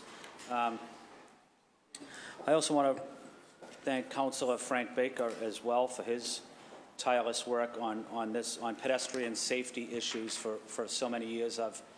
I filed a hearing order with Councilor Baker. It would be to reduce the speed limit from 25 to 20, but also strict enforcement of our speeding laws. We talked about this last night with Councilor Janey at the South End Forum, and the feedback we received from the South End residents at that meeting is even the South End, the streets are very dangerous. People are driving 40, 50 miles an hour. We need more to make sure that pedestrian safety is critical. I think it's the #1 issue facing our city. Pedestrian safety, and I'm glad to sign on to this hearing order. I know we had a terrible accident of a young boy in my community, and the whole town is still grieving over that terrible loss. But we need to continue to work hard, to work together, to bring more experts in giving us great advice or sound advice on how we can reduce speeds, how we can make our streets safer for everybody, especially for the elderly, for our children, for the disabled. I think it's a critical issue. It's something I would support, and I want to say thank you to the Council President for her leadership on this issue. And thank you. Thank you, Councilor Flynn. And please add Councilor Flynn's name. Councilor Janey. Thank you. So first, just please add my name. I want to thank the sponsor for her leadership, certainly Councilor Wu for your leadership on these issues. How folks use our road, whether they're driving cars, their own cars, or ride sharing, whether they're cycling, walking, in wheelchairs, are so important. This is an issue that I hear over and over and over and over again in my district. Last year, I hosted a community forum. In response to hearing all of this, I hosted a community forum in my district to talk about these issues. We had the Chief of Streets and his team come. Enforcement, clearly a huge issue. One, we need to do more in terms of our infrastructure, but we also need to make sure that we have enforcement. Not sure I'm really feeling the more surveillance and cameras, but I think it's worth a discussion and having, hearing the pros and cons of both of those. Again, just thank you for your leadership. This is an important conversation. We need to do much more as a city to make sure that everyone who uses our roads can do so safely. So thank you for your leadership, and add my name. Please add Councilor Janey's name. Councilor McCarthy. Very much, Mr. Vice President. As my good friend from Roxbury just stated, I'm not feeling the cameras either. But having said that, the discussion is certainly worthwhile. I think that, as Councilor Flynn had stated, our biggest complaint in the district office is either speeding or not moving at all, right? And pedestrian safety is a huge issue. Bike safety is a huge issue. And I think that Matt O'Malley and I were just chit-chatting about it.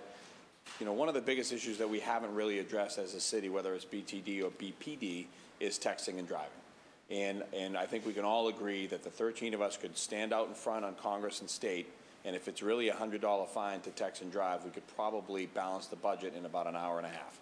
There's not anybody who drives through this city that doesn't have one hand on the phone and their face buried in it. And that's where I think a lot of these accidents are happening. And not only drivers texting, but walkers texting and walking right out into the road. And I did see a biker the other day texting and driving down Congress Street, which is actually very talented. I'm not sure how he does it. But so I'd like to add the whole texting issue into it as well, if allowed, because I think that's one of our serious issues to protect our own citizens. And I'd like to sign my name, please. Please add Councilor McCarthy's name. Councilor O'Malley. Thank you. Mr. Vice President, rise to commend the Council President for her leadership. As has been said, I fully support certainly the beginning of the ordinance as it talks about traffic enforcement unit within BPD, looking at new things. I too share a lot of skepticism as it relates to traffic enforcement cameras. This is an issue that I've been following for quite some time. Case Western Reserve University recently did a report on what's happening in Texas. In Texas, they've had traffic cameras for about 10 or 12 years now. They're actually moving away from them in many cases for issues as it relates to profiling, for issues as it relates to the constitutionality, and the safety issue. And this is what I found the most interesting, is that non-angle accidents, so essentially being rear-ended, rates have gone up 18% in Dallas and 28% in Houston, where they have traffic cameras. And the issue is obviously if someone is speeding, looking to maybe run a light and see the line or see a camera, they're going to slam. They may slam on their brakes.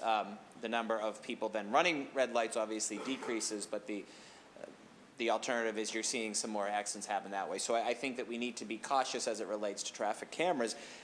Having said that, having an opportunity for all of us to sit down to convene the relevant stakeholders for BTD and BPD in terms of traffic enforcement is something that we should be doing. We also need to be thinking outside the box as it relates to looking at ways, raised crosswalks, something known as virtual speed bumps, which, are the way lines are painted or the striping can be done to help slow down speed. There's some innovative things we can do at very, very little cost that will have a profound impact. So look forward to participating in the hearing shortly, and please add my name. Thank you. Please add Councilor O'Malley's name. Would anybody?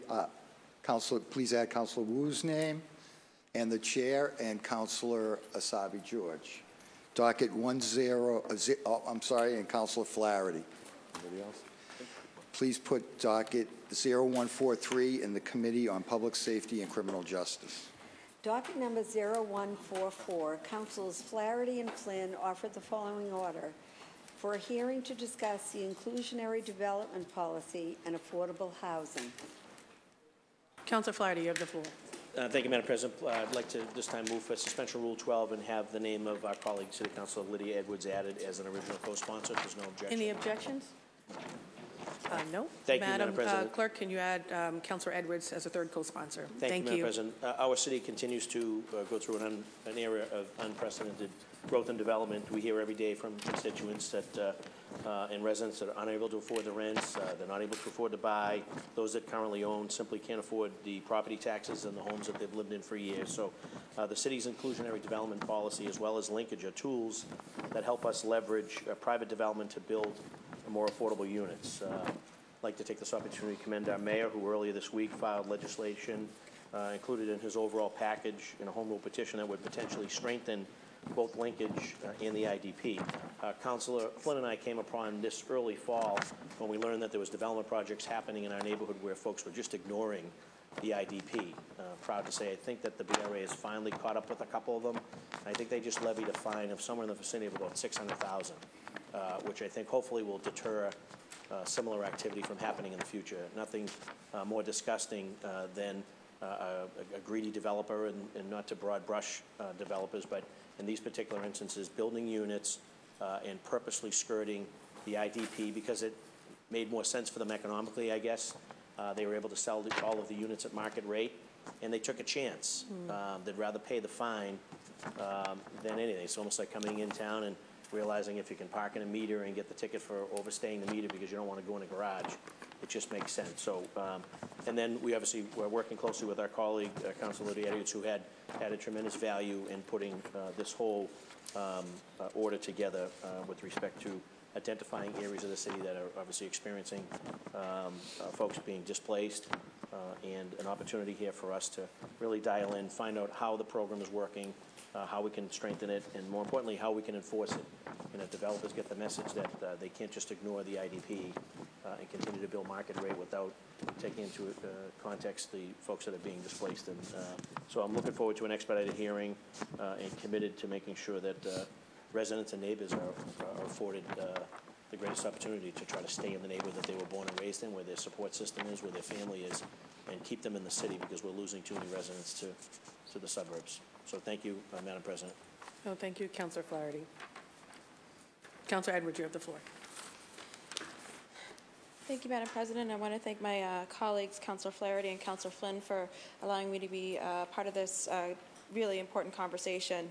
I want to make sure that we're clear that there's IDP and linkage is really about leveraging the private dollars of commercial investment and bringing that over to help pay for housing. And IDP is about how, when we go to plan for housing and call for affordable units and tell developers what our recipe is to make sure that we're an affordable city, that we're actually doing it in a way that is an affordable city.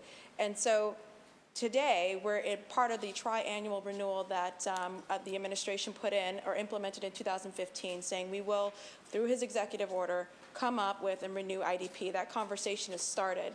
So we want to make sure, and one of the first asks that we have had from advocates is that that conversation just doesn't happen on the desk of the BPDA with the administration, but instead is a robust community conversation to make sure as many advocates as possible can come forward and say what IDP should really look like, where it's missed the mark and where it's actually helped, where when we have allowed it, we've actually not monitored it and saw that some of the units went away, where it took too long to build affordable units, for example, and some developer said, so I'm just going to go ahead and build this building.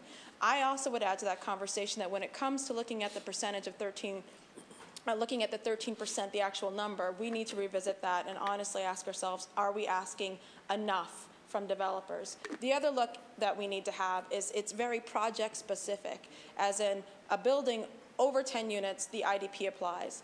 Well, there are a lot of developers and a lot of individuals who are building a bunch of triple-deckers or redoing a bunch of triple-deckers throughout, and so their portfolio might be a couple hundred units, but none of them are over 10 units on an individual basis. As a result, someone can build a couple hundred units and never build one affordable unit in Boston because of the way the IDP is set up. So I ask us to not only look at project specific and that 13%, but look at portfolio specific and look at how many units someone has been able to build and make money in Boston and not build one affordable unit. It's about making sure that this is also not just part of an executive order so that we have the will of an administration, which we do have right now, and we do have the leadership, and I thank the mayor for that. But I want to make sure that it's beyond that will, that it actually becomes part of our zoning code. Many people do not realize that it is not part of our zoning code. So if it's chosen not to be implemented, if someone doesn't want to do it, we don't have to. Developers don't have to. This has become a problem in that we always have to have this conversation and push for political will. If it were part of our zoning code, it's something that we can amend as the public. It's something that we can move on a regular basis. And so I think we need to have a firm commitment. We need to say it as a city that this is something that we want permanently in our code, and how we're going to build in Boston, that it will be affordable, it will be accessible, and it will be community-led. Thank you, Councilor Edwards. Councilor Flynn, you have the floor. Thank you, Madam President. Thank you to Councilor Flaherty, to Councilor Edwards on your leadership on this important issue. Both of you remain focused on housing stability and affordable housing, and I'm happy to work with you to ensure Boston remains a city for working people, for middle-class families, for the poor, for the needy. I'd also like to thank Mayor Walsh and his administration for their work on this issue as well. Councilor Flaherty highlighted a couple cases of developers that were skirting the law, and they were fined $600,000. I would think they should be fined that amount, and their license should be suspended as well for a period of time. It was also discovered that 3 other projects failed to comply with affordable housing requirements. These actions resulted in the permanent loss of designated affordable units for Boston residents. I know all of my colleagues hear a lot from their neighbors, from their friends and community leaders about this issue. At a time when our city faces an affordable housing crisis, the greed and actions of some unscrupulous developers to skirt their obligation that they agreed upon with the city and our residents is unconscionable. I think about all the people that want to stay in our city, but they can't. I also think about the family with a modest income, the family who loses income going part-time to take care of a newborn child. I also think of my friends from Local 26 hotel and restaurant workers and other union workers as well.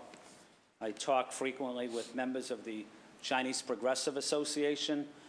They have some great ideas about updating IDP requirements to ensure working class families have access to housing, and what we are building housing address the needs of Boston residents rather than speculation and profit. Increasing affordable housing will keep Boston a diverse and vibrant city. Housing should be a human right, and updating the IDP requirements may also help to combat homelessness. So in the interest of transparency, I think we need to discuss this issue and what's happening. Ensure our database or an accounting system, inventory, and how the system or process can be improved to ensure this does not take place again. Moreover, we need to look at updating IDP requirements so that we maintain a diverse and vibrant city for all, and that we're able to build more affordable housing, we're able to build housing for the poor, we're able to get housing for working families, and we can do more on this issue. I just want to say thank you to the sponsors, Councilor Flaherty and Councilor Edwards, and my colleagues that have been working on this issue far longer than I have, and I continue to learn a lot about this issue from my city council colleagues. So thank you, Madam President. Thank you, Councilor Flynn. Councilor Sabi George, you have the floor. Thank you, Madam President, and thank you to the makers of this order. I would like to ask that my name be added, and just hope that a part of this conversation includes a continued conversation that we had earlier or halfway through last year regarding access to affordable units. So once we have X amount of affordable units on any project, that they do not go vacant, available, able to be occupied, yet vacant, and many times because of the delays that are happening here at City Hall. We need to make sure that the process of getting our families, our residents, into affordable units and more affordable units happens quickly, happens without delay, And oftentimes we find that these buildings, the market rate units, whether rental or ownership opportunities, have been filled, yet the affordable units have gone unfilled because of a delay in our work and our effort here in this building. So I do ask that be a part of this conversation, because I think it's an important one to have. We counted middle of the summer that there were hundreds upon hundreds of vacant, available affordable units, and some protocol has been put in place to make sure that that is not occurring, but I do know that it is a huge barrier to accessing affordable units in our city of Boston for our residents, so I hope that that's included as part of this conversation. Thank you. Thank you, Councilor Asabi George. Madam Clerk, if you could add Councilor Asabi George's name. Anyone else? Councilor Janey, Councilor Siomo, Councilor Garrison, Councilor McCarthy, Councilor O'Malley, Councilor Wu, Councilor Zachem, as well as the chair. Docket 0144 will be assigned to the Committee on Housing and Community Development. Moving on to personnel orders. Docket number 0145, Councilor Campbell for Councilor O'Malley. Councilor O'Malley seeks suspension of the rules and passage of docket 0145. All those in favor say aye. Aye. Any opposed say nay.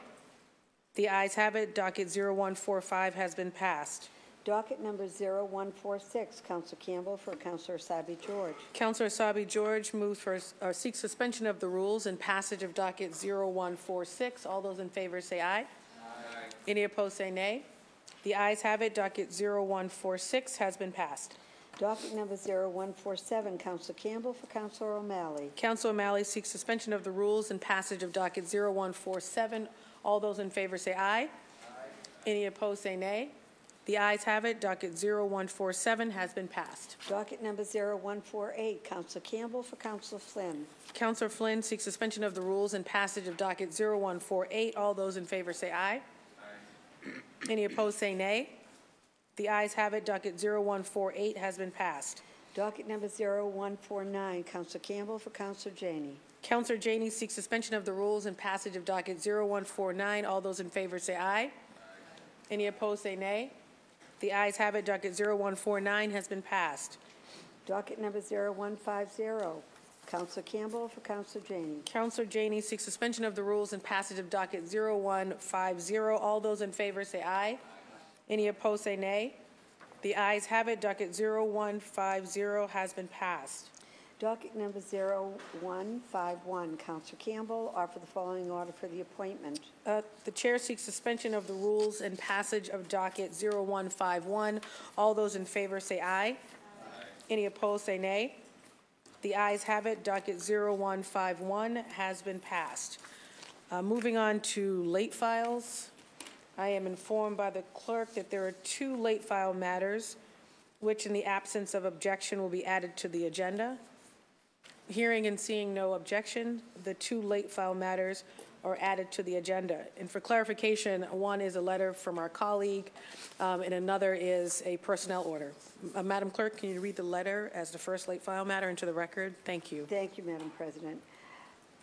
Frank Baker, Boston City Council District 3, January 8, 2019. Dear President Campbell, please be advised that I will not be in attendance at the Boston City Council meeting on Wednesday, January 9, 2019. I would also like to congratulate Councilor Althea Garrison on her swearing in and look forward to working with her in the coming year. Please ask that the City Clerk read this matter into the public record. Thank you. Sincerely, Frank Baker, Boston City Council, District 3. The first late file matter will be placed on file.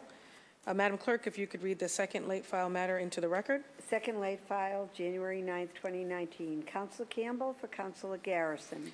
Councilor Garrison seeks suspension of the rules and passage of the second late file matter, which is a personnel order. All those in favor say aye. Aye. Any opposed say nay. The ayes have it. The second late file matter has been passed. Okay, moving on to green sheets. Anyone wishing to remove a matter from the green sheets may do so now. Moving right along. Moving on to the consent agenda, I am informed by the clerk that there are 2 late file matters to be added to the consent agenda. Seeing and hearing no objections, the 2 late file matters will be added to the agenda. The chair moves at this time for adoption of the consent agenda. All those in favor say aye. Aye. Any opposed, say nay. The ayes have it. The consent agenda has been adopted. At this time, I ask all guests and colleagues to please rise as we adjourn today's meeting in memory of the following individuals.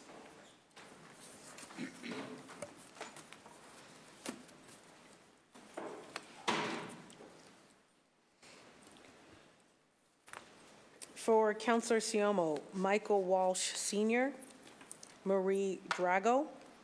For Councilor Wu, Susan McSheffrey. For Councilor Janey, Charles Tony Titus, Brian Keith Johnson, Sandra Walker, Queenie Williams, Davina Daniels. For Councilor Flaherty, Warren Kinlan. For Councilor Baker and Flaherty, Ann Quinn and Robert Fulham. And from the entire council, a Massachusetts native and police officer, Joe Shenners, who was killed in the line of duty in Utah. A moment of silence, please.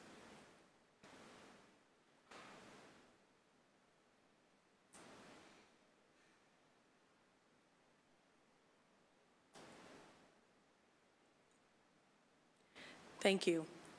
At this time, the chair moves that when the council adjourns today, it does so in memory of the aforementioned individuals. And we are scheduled to meet again in this chamber at Boston City Hall on January 16th at 12 noon.